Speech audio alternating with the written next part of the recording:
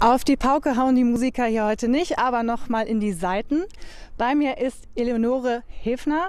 Sie veranstaltet diese Konzertreihe. Und wie ist die Stimmung hier?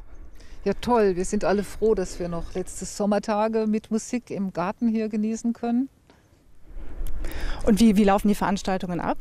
Na, die Balkonkonzerte wurden ja in der ersten Pandemie also in dem ersten Lockdown der Pandemie entwickelt als Notprogramm, als auf einmal für Kunst und Kultur alles auf Ausstand und Musiker überhaupt keine Möglichkeiten hatten mehr, irgendeine Gage zu verdienen.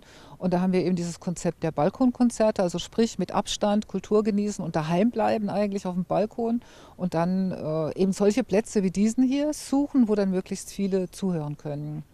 Und wie ist die Resonanz? Wie kommt das an? Ja, also man merkt, dass viele Leute sehr hungrig sind auf Kultur. Die Musiker sind natürlich auch hungrig auf Publikum und umgekehrt. Und insgesamt ist es einfach eine große Erleichterung in dieser schwierigen Zeit, sowas erleben zu können. Und das ist ja jetzt die letzte Veranstaltung dieses Jahr. Wie geht es danach weiter?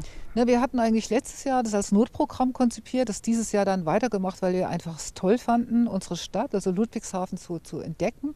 Und haben dann auch dieses Jahr neu dann Musiker aus Heidelberg eingeladen und unsere Musiker nach Heidelberg geschickt, eine Kooperation mit dem Karlstor-Bahnhof dort und konnten auch, das Ganze ist ja durch Spenden hauptsächlich finanziert, der Rotary Club hier hat uns unterstützt, die Stadt gibt auch ein bisschen etwas dazu, ist ja eine arme Stadt, aber viele Einzelspenden sorgen dafür, dass es geht, dass Musiker eben auch wirklich Geld verdienen können, das ist schon nicht unwichtig.